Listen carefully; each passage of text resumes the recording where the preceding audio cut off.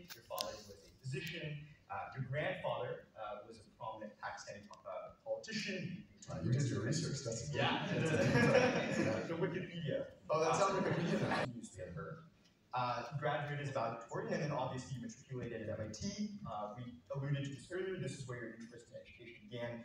Can you talk about how your time at MIT, your work at MIT, but also sort of your upbringing shaped your passion for education? Oh yeah. Where going to start? I mean, since you went all the way back, in some ways, anyone my age from South Asia who was born in the United States, you could almost like predict what their family did for a living, because in 1968, this was the first, there was a healthcare worker shortage. It was the first time that there was essentially immigration opened up from for the most part, non-European countries. So yeah, my father came in, did residency at Charity Hospital in New Orleans, 1971, goes and gets an arranged marriage to my mom. They come back, and then, like the narrative actually became very non-traditional very fast. My older sister was born, I was born, and then my family separated, my parents separated. And my father, actually, I think, I don't know, I never met him, that I remember.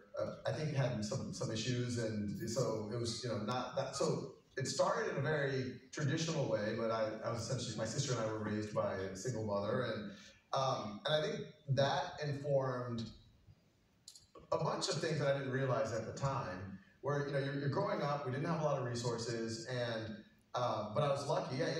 Louisiana isn't famous for its public schools, etc. But I went to I would say a very mainstream school that had it all, like the good, the bad, and the ugly. I'm sure a lot of y'all attended schools like that. But and I was pretty angsty in high school, and we were talking about that. I was.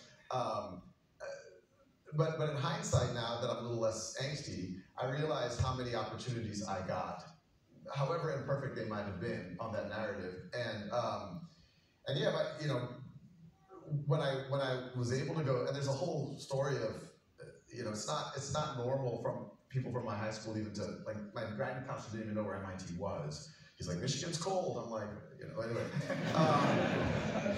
It's gotten more popular since then, but even then. But yeah, when I was there, it was interesting. I kept being drawn to education,